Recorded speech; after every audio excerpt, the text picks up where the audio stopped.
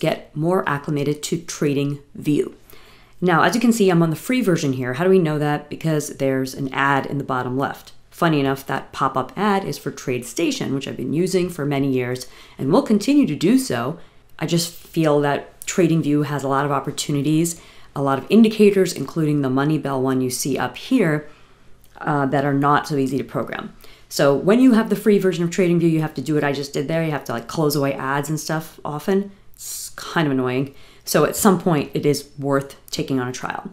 So here I am in the E-mini 1 hour chart, and I'm just sort of getting the lay of the land.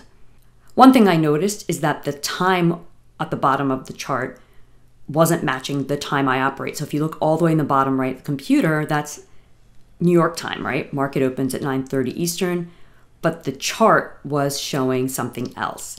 So here's where I figured out how to adjust that. So now I figured out you go to the bottom right and then you have all these time zone choices, and I took New York with a sigh of relief. Now the bottom panel, you can see the overnight 3:30, 4, 5, all matched the way I would have it on TradeStation. And pro tip, if you're not sure where your time zone is on your chart, compare it to your computer. So if you have your computer either on Eastern or on the time frame you live, then just make sure you are matching your TradingView so that you're not trying to calculate time zones in your head.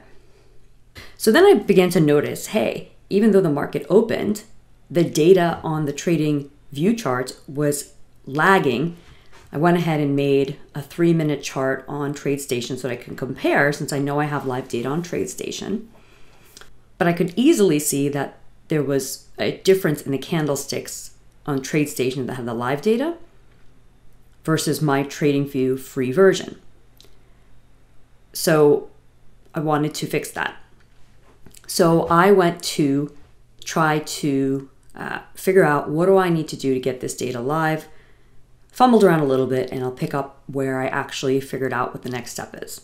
So I went to try to open another chart, knowing that I probably would test my limits if I did it. And sure enough, it prompted me to upgrade. So I opened the TradingView upgrade window and began to review the options. I ultimately decided to go with the essential plan. It would not allow me to plot my 15-second chart at the start, but it'll give me just a bit more of what I need. Because the key is, in order to plot live futures data, you need a paid plan, or at least a trial of a paid plan. So the way you know the status of your data is those markers in the top there. The green dot shows you if you're live, but then the D, which is currently in orange, the way they plot it, tells you if your data is delayed. So once I figured that out, I went ahead and clicked learn more and realized, okay, now I need to upgrade. If I want this to be a live chart, I have no choice. So until now I had been dabbling with TradingView. It's time to get serious. So hit the button to go buy real-time data, which brought me back to the screen and solidified my decision to do essential. Now, notice they toggle you to annual because they're smart. They want you to pay up front. I toggled back to monthly in order to have the least monetary commitment because I'm still feeling this out. All right, so that changes the price a little bit, but $14.95 for 1 month, I can live with that. Try free for 30 days, sounds good. And I'm just reviewing the features, and it has just enough of what I need to continue to learn TradingView. Again, I may be upgrading sooner than later, but I can't do second-based charts. This is me figuring that out. Boo-hoo.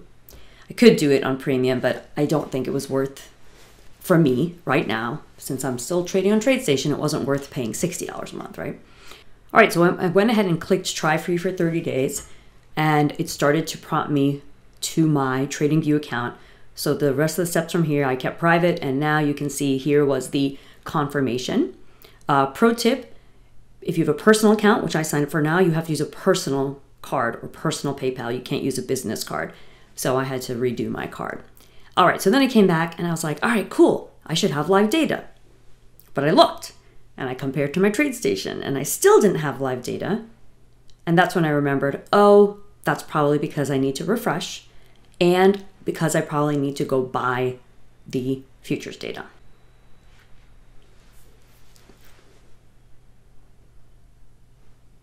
All right, so once you get to the futures data page, you can go, and if you're trying to get the E-mini S&P like me, then you head over to CME group, and it is $7 for real-time data. Otherwise, you're 10 minutes delayed. And you cannot use delayed data if you're doing day trading. I mean, it's just, you can't. So I clicked through and then hit subscribe to real time, and then it began to line up to add to my cart.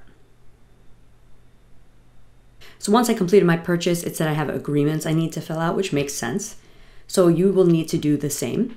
So then I closed TradingView, reopened it, and I was finally able to get my fresh data. So this is me refreshing TradingView. So you may have to do that once you buy the data. It just may need a refresh. And then finally here is where I saw, okay, it's matching up, right? I've got my time matching on my TradingView and my computer, so I knew I was live. So that's all the steps I did to kind of get going here with creating an opportunity to use TradingView for futures trading. Then I started kind of playing around with analysis, observing the indicator. But again, I'll talk about that more in other trainings, live sessions, and more. For now, you have some basics to get you going if you are trying to also get ES Futures access going on TradingView. So let me know in the comments below this video if this has helped to see me do it and then go back and voice over as I'm like stumbling through, but show you the pertinent parts. I'm happy to continue this process if you're looking to get going with TradingView or learn more of how to use it. And I just want your feedback. Again, this is when I started to experiment with comparing the data and getting a little more technical. The last thing I was trying to figure out is how do I get rid of this little side window? I was fumbling around. Then eventually I realized that the vertical line is a border. So you'll see that here in a moment. So there I was able to just take the border and move it to the right. Now I can focus on the main chart. There you have it. Hope that helps. Catch you soon.